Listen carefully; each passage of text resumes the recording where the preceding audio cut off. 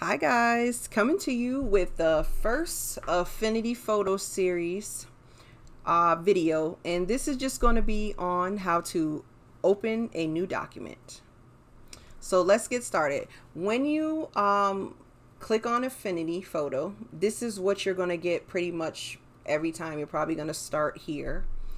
So first thing you want to do is just click on New Document.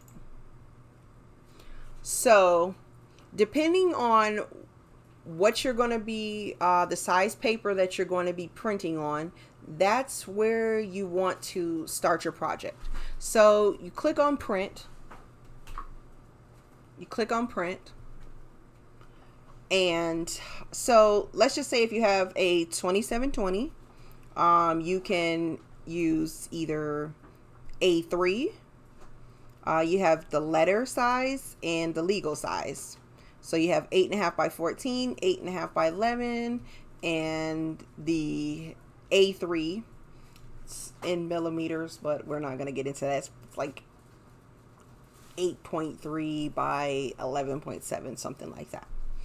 So you can choose that. If you were using, like if you had a 15,000, you have 11 by 17. You have, I want to say there's 13 by 19. I don't see that here, but if you had to do that, you can just go here and you can enter in the dimensions that you want to use if you don't see it here. So we're just going to go with the letter size, basic letter size, 8.5 by 11. And I keep my DPI at 300. I'm going to keep the units of my document in inches. And here you have a choice of landscape versus portrait. I'm just going to click on landscape. And I keep this where it says prefer embedded. I don't even touch that. For color format, I work with RGB/8. And then color profile, the sRGB IEC 61966-2.1. And transparent background, click that. So you just highlight it. So there's a check there for transparent background. And then you just hit create.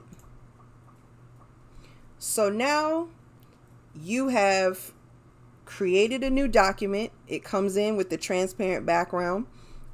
When you usually come in, you will see that this hand is here, and if you want to change it from there, you just click on the move tool, and now we have where we can have the control over it. So now you've created a new document. And that's pretty much the first step that you need to do to even feel comfortable getting in here. And I want you to be able to come back to this if you feel frustrated in opening a new document. So now you're in there. So in the next video, we will open a new document, and then we will bring in a file. And I'll show you how to do that, okay? So I'll see you next time.